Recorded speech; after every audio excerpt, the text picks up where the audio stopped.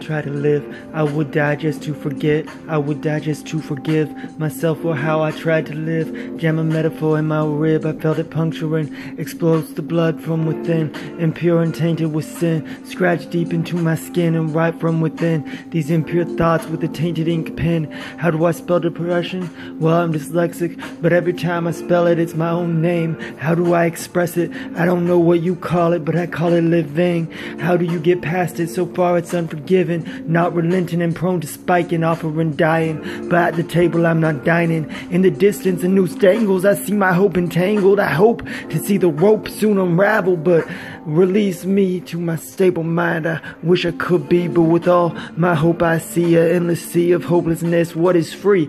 Homeless and wondering, naked and shivering, broken and crying, dreaming of dying, wondering when the nightmare will end.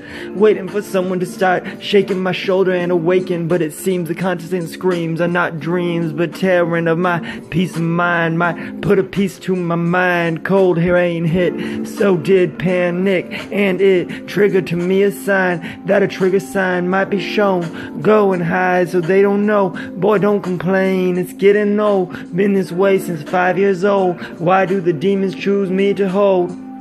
Make my mind and corrupt my soul. Can I take much more? Can I break much more? I hit the floor, bruise my legs, skin my knees. I start to bleed, but it's like a dream. It's just in me. My mind does yell, my words still fail. I try to express, but it makes me feel undressed, like they would see all my personal parts. And personally I have trouble letting those depart, so I comb it over like a person's hair part, then quickly I dart. Yeah. Love hurts, they say. If you try too hard, you'll feel it in the morning. And I don't know about you, but I feel it in the morning.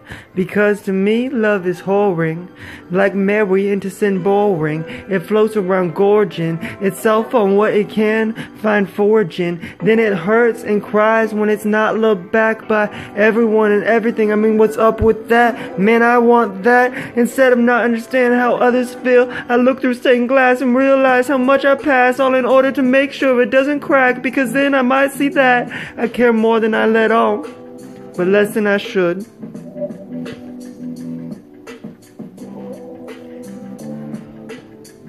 Is this what it means to be depressed? Is this what it means to be overstressed? Is this what it means to have death caress my life and take and break? And I see you there all watching me.